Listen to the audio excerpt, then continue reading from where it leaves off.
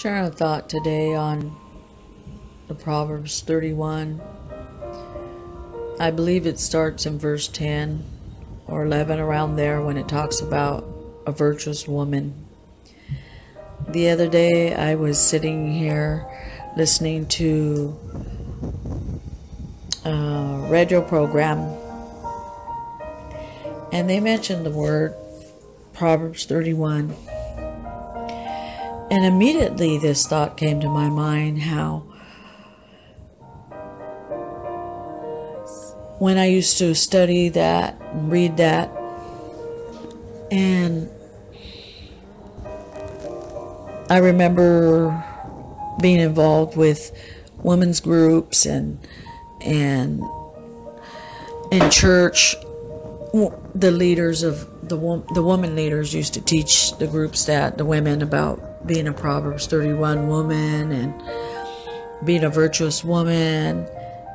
And I remember just sitting there thinking in my mind, wow, look at these women, these pastors' wives and all these women, they're the Proverbs 31 woman, and thinking, how can I be a Proverbs 31 woman? So I would go home and read the scripture, and I would look at each verse and think, wow, I'm this way, but I'm not that way, and I'm this way and I'm not that way, or I'm not that, how can I be? And just remember pondering on that and thinking, I'll never be a Proverbs 31 woman. And it's funny because I'm sharing this now. I realized when I heard that the other day, I realized how I don't even ponder on that or think about that or anything. That's not even a part of my life anymore. And I realized, wow, why is that not a part of my life?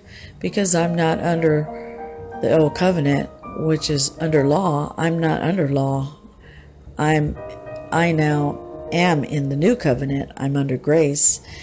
And I was like, wow, and then I went to study the scripture on that, and the king was giving words or sharing words that his mom gave him, like advice or something like that his mom shared. And I realized as I was searching it, it's like a poem.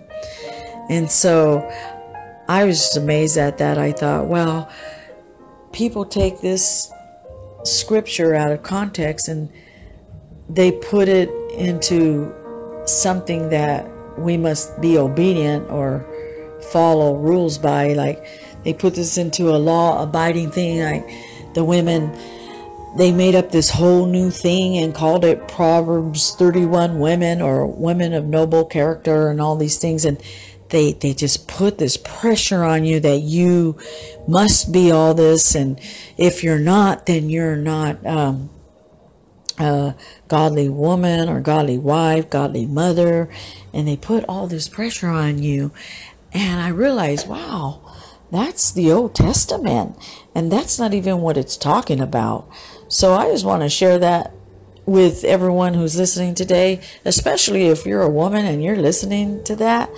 Just remember that that's in the Old Testament, and we're no longer under the Old Testament. We're free. We're free in Christ. We're free in Jesus Christ. We're under grace.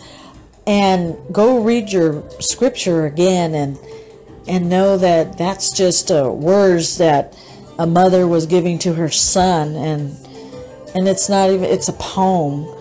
And so I'm just so excited about that, because now that I'm under grace, I don't even think about that. I don't think how I need to be this way, I need to be that way, I need to do this, I need to be this kind of wife, or anything like that. I just walk with Jesus, know that I'm loved and accepted by him, and that's all I need to know. And his perfect love, changes me, and I don't try to work at anything. I just am in Christ Jesus.